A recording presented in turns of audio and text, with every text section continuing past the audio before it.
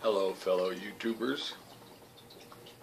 I'd like to show you something I made to assist in painting. You see a little bit of paint on the board. It's a Lazy Susan attached to the center of a board.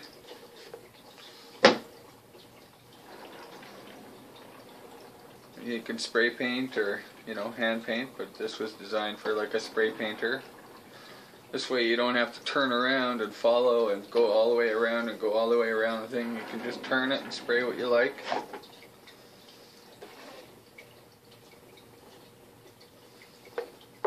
Again, just the Lazy Susan attached to a board. Pretty simple, but if you're painting outside, maybe you want to be upwind and not have the wind blowing back at you, the overspray. So you find yourself a good spot and have the wind go down, and then you can spray and turn, spray, turn, spray, and you stay in a prime location. But what's a guy to do? That can't be it. So I like to motorize everything. How about this one? You can still spray paint away and it'll turn for you, slowly rotating. You can just spray paint to spray paint. Under here is a barbecue rotisserie. So I just took a wooden peg, and I didn't have the steel square peg that came with it, so I just made one out of wood and blocked it up underneath.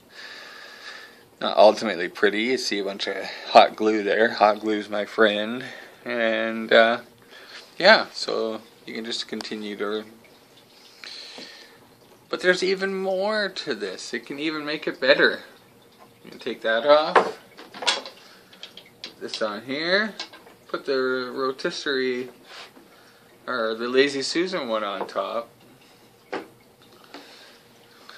And it'll do the same thing as the motorized one, but simply just stop it. If you want to stop for a second in a really sweet spot that you're going to be working on, you just stop it. The motor keeps turning underneath, doesn't hurt it a bit.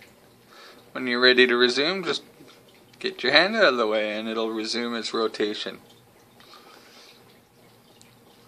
So yeah, just picture spray painting. I suggest doing spray painting outside, but this will be hopefully a help to many people.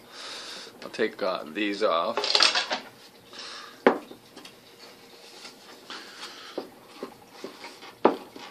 It's just friction fit.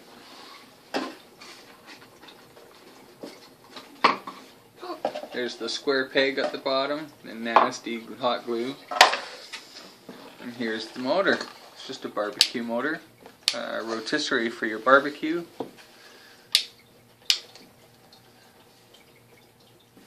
It had a metal plate, and I replaced it with this thin paneling. I saved the risers, the little spacers under there. It gives it a little bit of space. But yeah. So the barbecue rotisserie is turning. You just drop this down. There it goes. Just wiggle it down in there so it's nice and tight. There we go.